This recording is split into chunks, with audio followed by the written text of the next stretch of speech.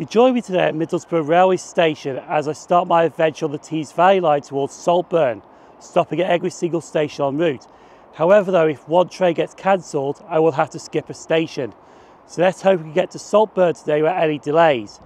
Also, the other reason why I'm going to Saltburn is TransPennine Express, because when the December 2024 timetable hits, 95% of the services going towards Saltburn will be cut back to Redcar Central, with one train a day to and from Saltburn. So that's the other reason why I'm doing this line today. So I'm going to head down the platform now to catch my first train, the 0924 Northern service to Saltburn, and the first station we're stopping off at is South Bank. The next train to arrive at platform 1 will be the 0926 Northern service via Darlington.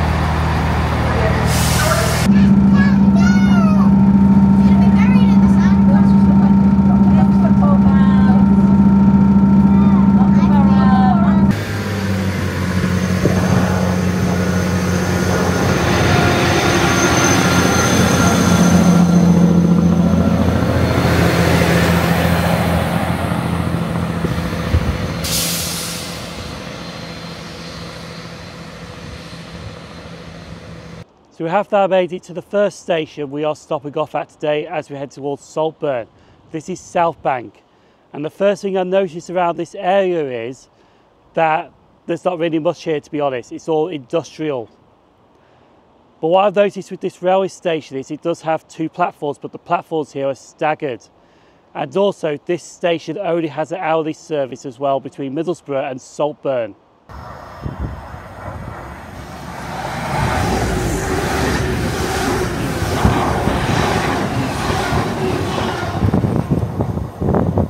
So the current station at South Bank is not the original station. The original station was a bit west from the current location, which you are seeing on screen right now, roughly when the tracks curve off to the left. That station was opened by the North Eastern Railway on the 1st of May 1882, but that station closed on the 23rd of July 1984 by British Rail, when they re-sited to the current location we're standing on right now. When that North Eastern Railway station closed, the British Rail station that we're currently standing on opened on the same day.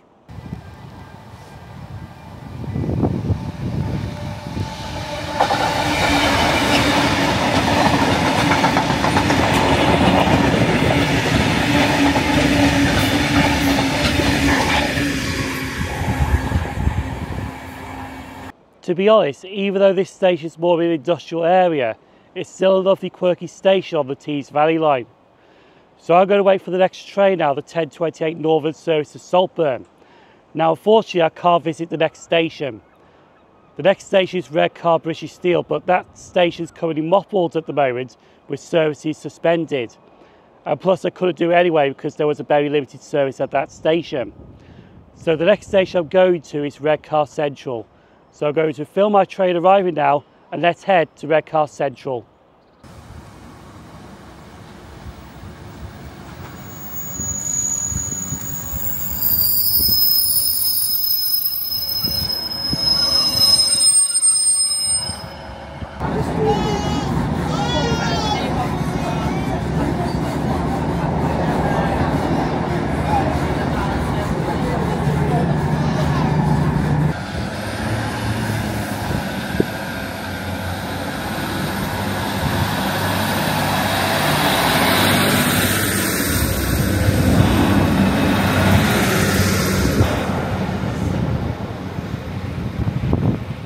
So we have now made it to the next station we're stopping off at as we head towards Saltburn. This is one of two stations in Redcar. This is Redcar Central. And this station is the only calling point when TransPennine Express do stop between Middlesbrough and Saltburn. But when the December timetable changed, most services will be terminated at this station right here, Redcar Central. Also at Redcar Central, it does have staggered platforms here. It's also got a lovely single box and it's also got a level crossing here as well, which is two things I do like to see at a railway station.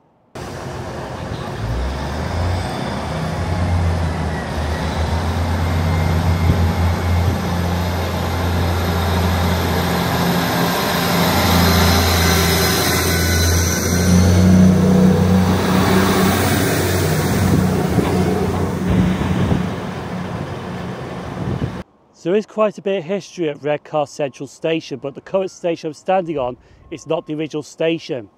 That station opened as a terminus station on the 5th of June 1846 by the Middlesborough and Redcar Railway, which was an independent company but was backed by the Stockton and Darlington Railway and the Great Northern England Railway. The current station I'm standing on dates from 1861. However though, it only had one platform and caused a massive bottleneck on this part of the line. So a second station was added in 1935 by the London and North Eastern Railway. Now the 1861 platforms actually closed in the 1980s because the current platform standing on actually dates from the 1980s, and this is why Redcar Central is staggered platforms. However though, the station wasn't originally called Redcar Central until 1950, when it was named from Redcar to Redcar Central.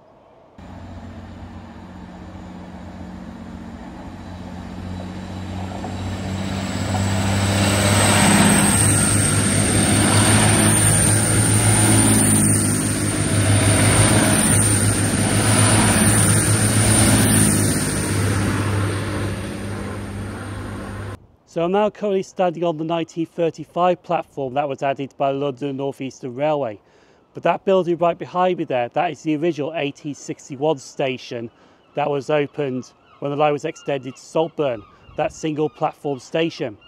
Now it's not in railway use anymore, but it is currently going under refurbishment.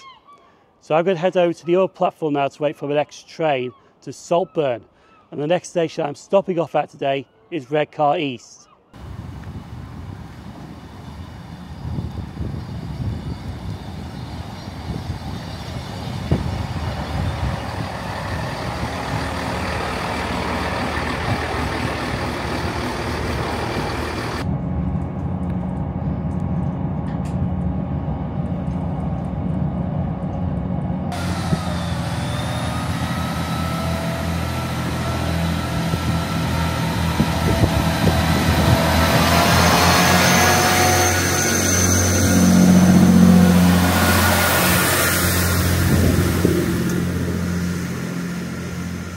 So we have now stopped off at the first station we're stopping off at today, but this is the second station, Redcar. This is Redcar East Station. And it's just your bog standard northern two platform station, unstaffed. But the one thing I've noticed about this station is it's in a lovely built up area. It's very residential around Redcar East Station.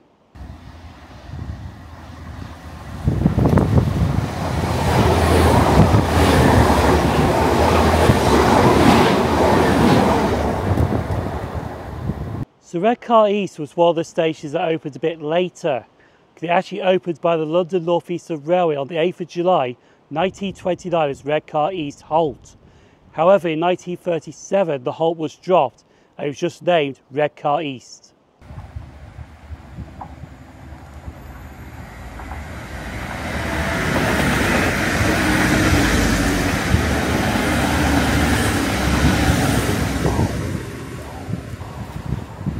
Since we got the both TransPennine Express units passing through Redcar East, to be honest, I actually planned myself to be here for an hour, but I don't need to be here for an hour. So I'm actually going to start getting ahead of myself with my plan. So I'm going to catch the next train half an hour later that I came off from. So the next train I'm catching is the 12:06 Northern service to Saltburn, and the next station down the line is Longbeck.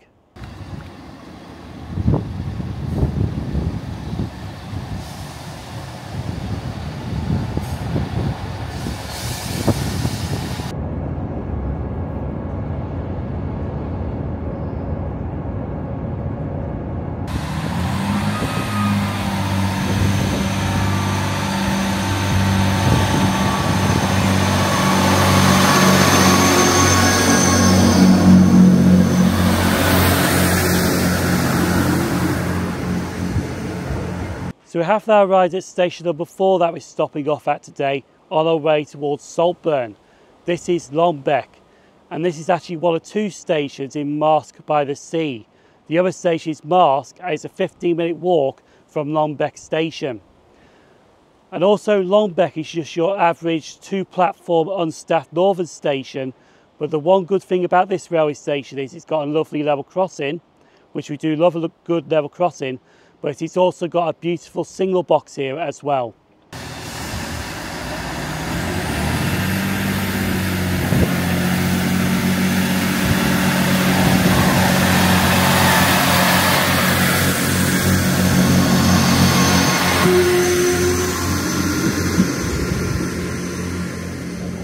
So the railway came through Lombeck in 1861, but Lombeck station didn't open until the 1980s. It opened on the 13th of May 1985 by British Rail. But here's a question for you.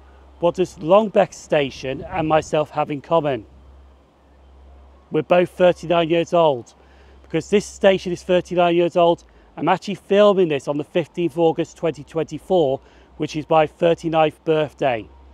But I'm only going to have half an hour at Lombeck because I'm going to move on to the next station, which I could walk it, only takes 15 minutes, but I'll get the next train to Marske.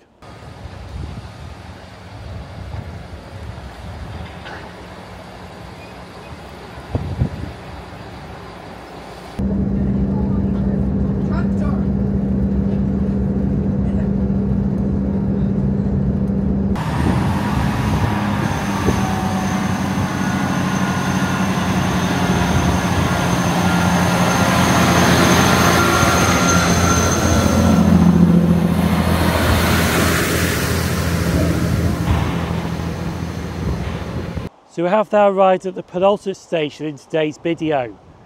We have travelled from one side of the village to the other side of the village in Marske by the Sea. But this is the second station in Marske by the Sea we're stopping off at today. This is Marske.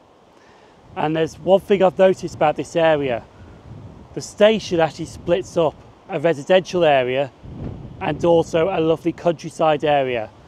But the station itself is your two-platform unstaffed northern station, but it does have staggered platforms here as well.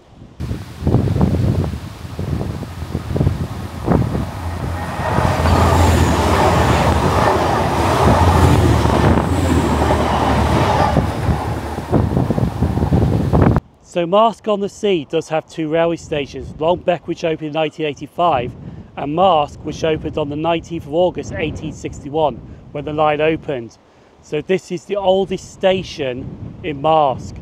However though, it was opened by the North Eastern Railway, but I have a feeling this may have been opened by the Stockton and Darlington Railway, because the next station I'm going to was opened by the Stockton and Darlington Railway on the same day as Marske station opened.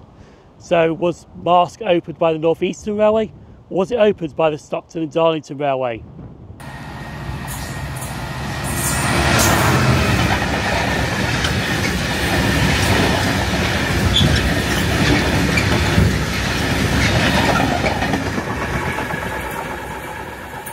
So between Marske and Saltburn, which is our next station we are going to next, there is a junction.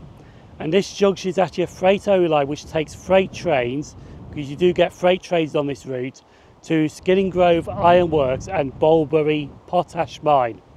Now this line used to be part of the Whitby, Redcar and Middlesborough Union Railway, which opened in 1883 but closed to passengers in 1958. Some of the line has been taken up, but some of the line has been used as part of this freight-only line. So we'll now be leaving Marske station out on our final train as we head to Saltburn, which is the end of the line.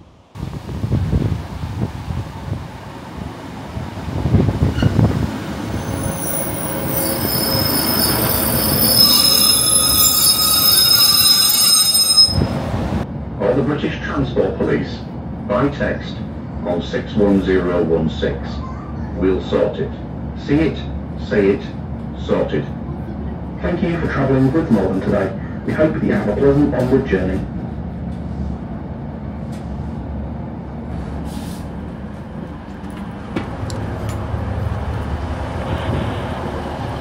So we have now arrived at the final railway station, the terminus of the Tees Valley line. This is Saltburn. And Saltburn has two platforms, but it's in an island platform configuration. Now, Saltburn did open on the 19th of August 1861 by the Stockton and Darlington Railway. However, though, the station building, which looks absolutely magnificent, didn't open until a year later in 1862. Sadly, that station building's not in railway use anymore, but it is in commercial use.